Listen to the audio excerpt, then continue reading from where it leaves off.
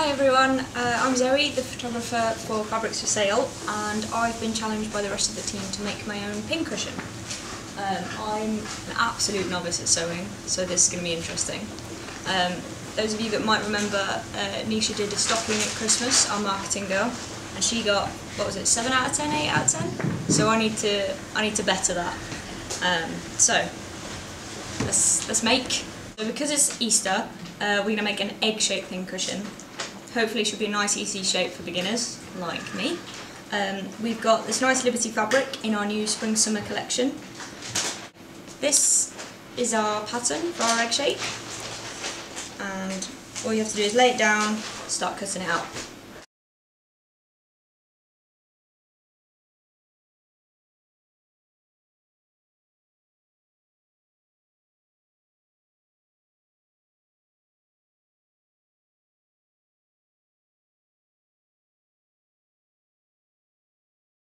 So, egg shape. Here's one we made earlier, which is a lot better. And you can see, probably better in the pattern, there are tiny notches which will come in use later. So here's a few others that we did earlier. I'm going to take these up to the sewing machine and we're going to make our eggs. So as I mentioned, there are 3 notches on the ends of the pattern that are going to be folded in, and they meet to form the point of your egg. So if you pop them into your fabric, and then with the right side on the inside, you fold in your 3 petals to meet.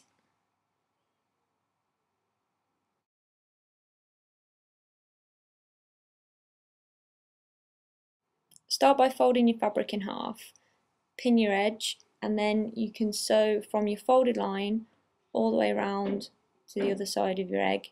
Make sure your notches meet. Just leave a couple of millimetres as your seam allowance so that you're not too close to the edge, but you don't go too far in so you have an odd shaped egg.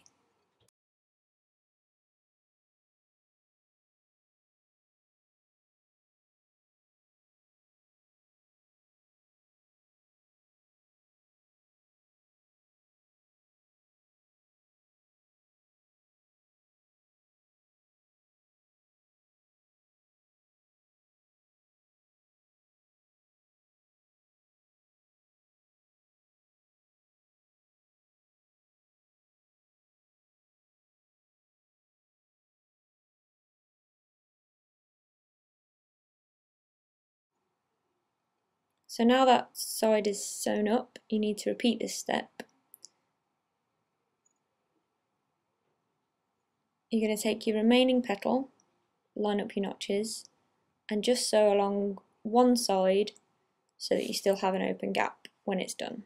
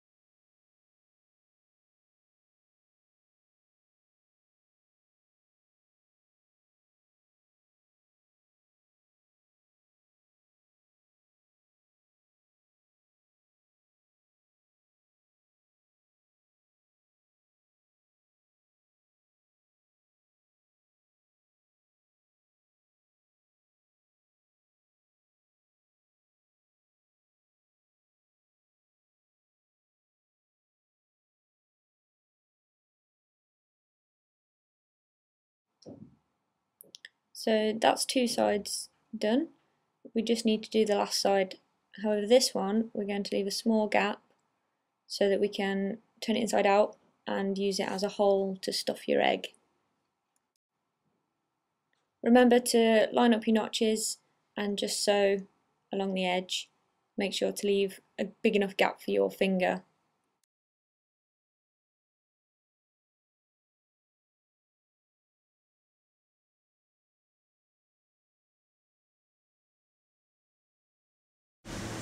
Where my little hole is, I'm going to turn it inside out and then I'm going to stuff it with my wadding.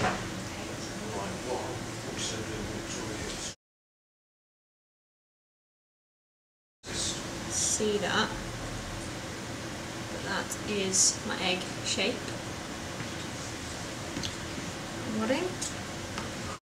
If you don't have wadding, which not a lot of people will, you can use cotton wool, you can use other fabric, or any kind of soft material to stuff.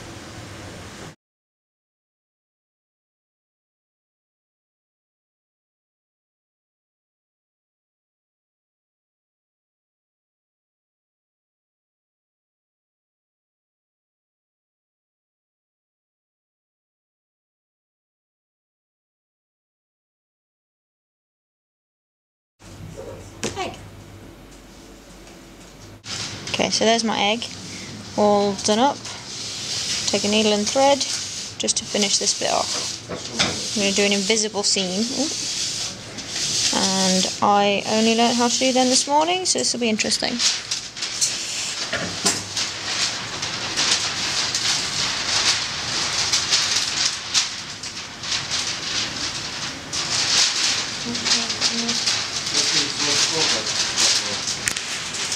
So what we're going to do is fold these edges over slightly so they meet, and then that's where we're going to sew.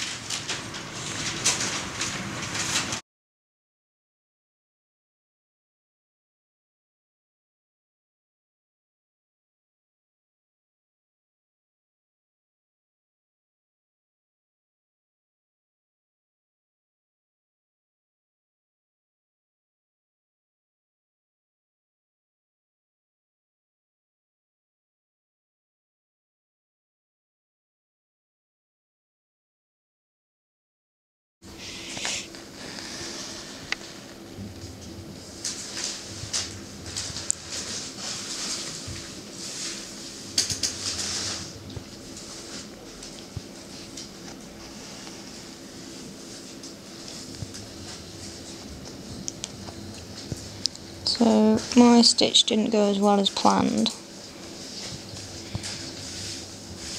but I think you can get the general idea.